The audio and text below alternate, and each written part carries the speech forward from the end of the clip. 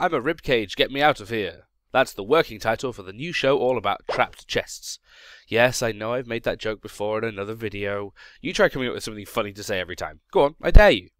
Anyway, trapped chests are containers in Minecraft that differ from their normal chest cousins in that when they open, they generate a redstone current. Let's explain how they're made first. It's a simple recipe using a chest and a tripwire hook.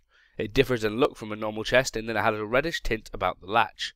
Otherwise, it acts and looks like a normal chest, can be filled with lovely goodies. However, when you open the chest, it will trigger a redstone current to any redstone wire connected to it.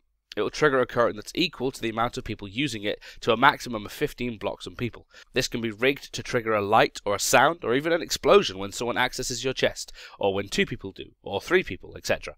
They can be used in a similar way to other switches, so that you need 2 people to open a chest in order to open a secret door, for example. Lastly, they can be placed next to a normal chest, allowing for a more compact storing opportunity. For the video all about the normal chest, click here, and for a video all about another sort of switch, the weighted pressure plate, click here.